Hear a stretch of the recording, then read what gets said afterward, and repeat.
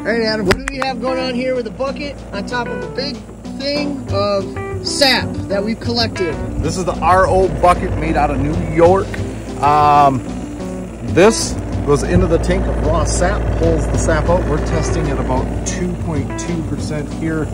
Goes in there, clean, what we call permeate water. The filtered water goes out there. Permeate? Permeate, Ooh. yeah.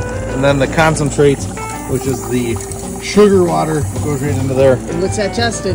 About 5%. Goes from 2.2 to 5%. This is absolutely incredible. We're testing the flow right now, just making sure we got a 50-50, and then let's go!